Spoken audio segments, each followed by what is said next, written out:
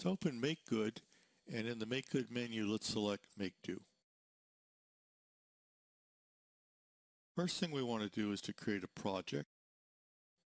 And we want to point to the working directory where our files are going to be.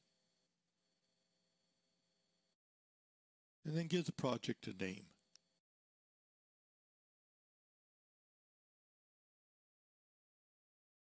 In this example, we're not going to edit an existing do file, so we'll leave that blank and say OK, and select what we want to use for our CAD data entry.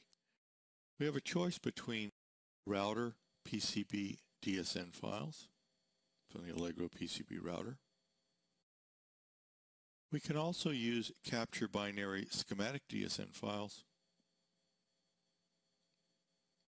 or choose no CAD data, in which case we're just going to be loading do files for quick editing. But in this example, we want an input with all the CAD data, and we'll select a SPECCTRA DSN file. So we'll select the DSN, and that's our last step. The next step, we'll see the MakeDO do file editor screen open, and we'll see all the CAD data has been parsed and loaded into MakeDO for you to use and view. If I look at the CAD data list, I can see nets, and I can see the pins in the nets, as well as all the other objects.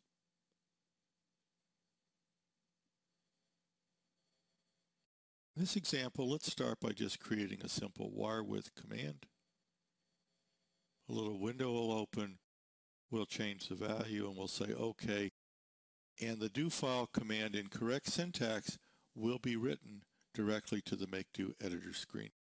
We'll see the command has been prefaced by a simple to read comment line, so you can understand it at a future date without knowing syntax. And then we'll see the actual correct do file syntax automatically color-coded when it's displayed, so you can see the type of command, the hierarchical object, in this case PCB, and the rule, in this case width of 5. Let's look at a large do file in a standard text editor.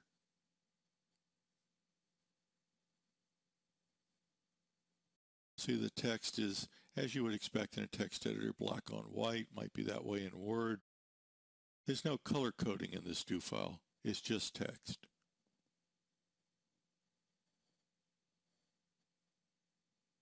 Now let's add and load and see the same do file in MakeDO.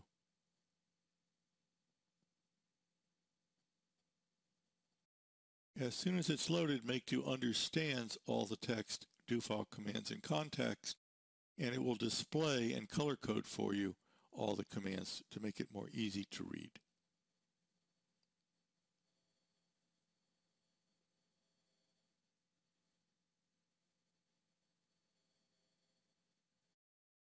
Let's add a second, more complicated set of commands. There'll be a group of individual commands having to do with clearances, and we'll just change a value so that all the individual clearance rules are written.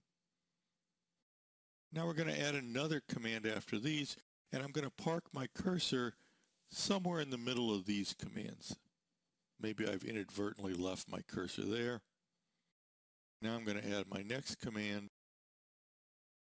and MakeDO is going to add the command where the cursor is, which is really not my intent. So I'll run undo.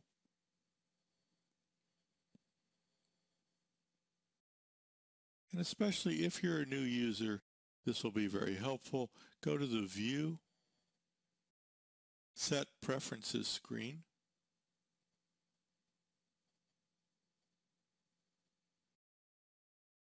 And go to the option for Append Do Commands at End of File. Check that. And I'm going to locate my cursor in the same place that I did before. But this time when I add the command,